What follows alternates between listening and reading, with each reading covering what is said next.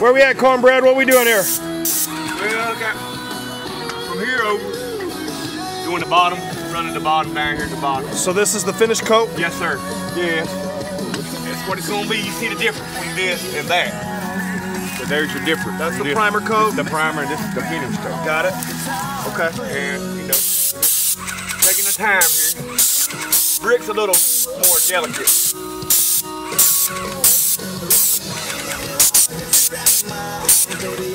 This is kind of a delicate thing.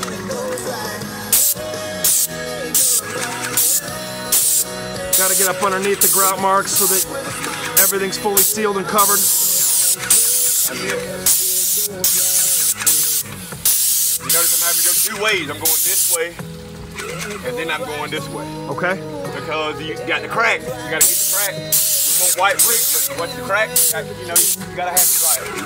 When you look at it, you'll see it. And that's what I'm doing. I'm looking at it on the side. Like when I look down the side, I don't want to see nothing black. I don't want to see nothing. I want to see good and white. Very time consuming. Bricks a little different. Like I said, your hardy board, stucco, easy compared to this. The only reason why we ain't got a cover here is because this is raw. You know what I'm gonna do when it dries? We're gonna go. Yeah. Beautiful. That's why we don't have nothing down. Any other time I'd have something down.